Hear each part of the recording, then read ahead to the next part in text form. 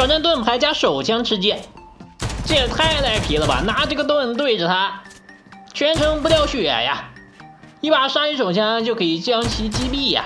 而地上还有一把新的 TMP9 手枪，那是新手枪加上新盾牌，我觉得是这下版本的最强武器组合呀。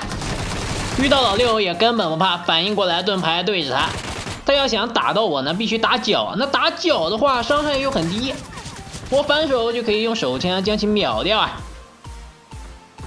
所以说下个版本你只要有盾牌，有着新手枪，再也不怕老六，就算高手也可以比划比划。如果没有盾牌是不敢这么冲脸的，那有了这盾牌，哎，我可以用盾牌把他的子弹全部防出去。拿着一把盾牌是横扫下城区啊，贴脸我就没输过的情况，也没什么优秀的身法，就已经拿下6个淘汰了。当然咱们出手的时候一定要小心侧翼还有背后，这些位置盾牌都是不能防住的。哎，还有自救器，走下去补了他。我听到背后还有他队友，我们先补人。这家伙不出意外是个淘汰王，还是个车队 ID 的，直接干拉过来，明显有些急了，我变成淘汰王了。前方有危险。有了这盾牌，感觉和平精以后会变天了。尤其是防区冲楼战，如果对面有人防守楼顶，你举这个盾牌再配合队友，他是无论如何都守不住的。很多高手瞄的都是爆头线，但举盾必须瞄着脚，瞄脚线了以后啊。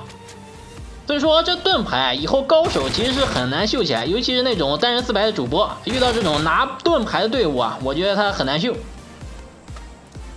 但盾牌肯定也不是无敌的，他有一些劣势，走的比较慢，再一个侧翼是防不了的，这家伙明显反应很慢。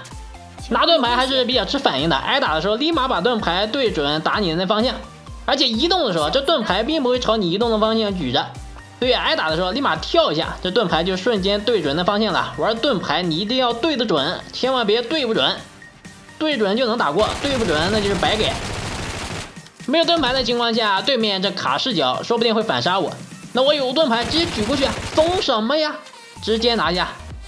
一把盾牌，一把 TMP9， 成功吃鸡啊！如果大家觉得这期视频不错，记得给子怡点个赞，咱们下期见。